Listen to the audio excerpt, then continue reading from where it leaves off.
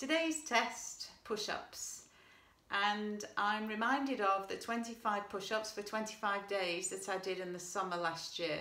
And actually I felt a whole lot stronger at the end of it than I did at the beginning. So just a couple of pointers as regards the form.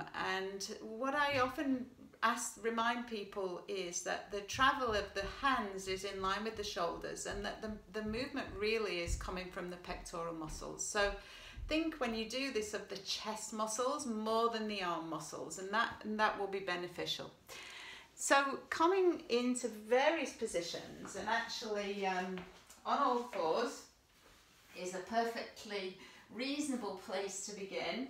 Hands just a little ahead of shoulders, and I like to turn my fingers just to turn slightly inwards, and be sure that the shoulder blades are resting back onto that rib cage. Chin is in, the back of the head is lifting, and then thinking of those chest muscles.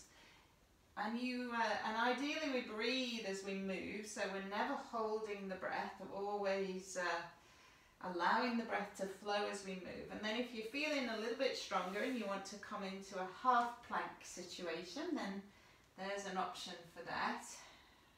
Chin is in, neck is long, and lowering and lifting. And so if you're trying to get through to 25, which is the top marks for a woman, or 30 if you're a man, you might want to move a bit faster. So tuck in the toes and coming into the full plank position, and then doing your push-ups. And yes, not as easy as not as easy as they look. So have a go. Look at the scores on the doors.